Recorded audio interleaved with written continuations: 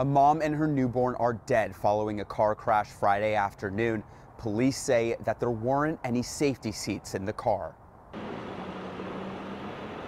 This wreck and the death of her daughter and grandson aren't the reasons why Belen Henry came to Phoenix. Because she said, "Mom, Josiah needs a swing," and I said, "Okay."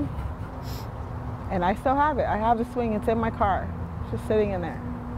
And he's never going to get to use it. 1-month-old Josiah and his mom, Christina Laura, died Friday afternoon.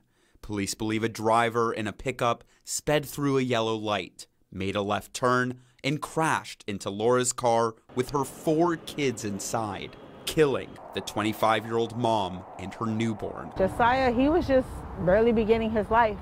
And, you know, like, he just recently started smiling. Police say the kids were not in safety seats, which haunts Henry and her partner.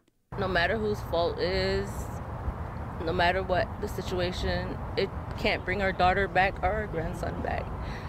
So it's just, everybody just be out there wearing your seatbelts. Henry describes her daughter as generous and loving.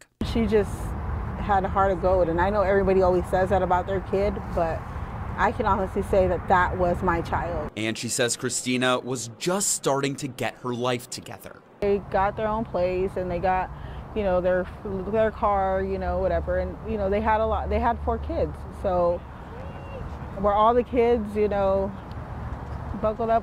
We don't know. But what she does know is that those extra precautions may have saved her daughter's and her grandson's lives. Seatbelts. Seatbelts, yeah.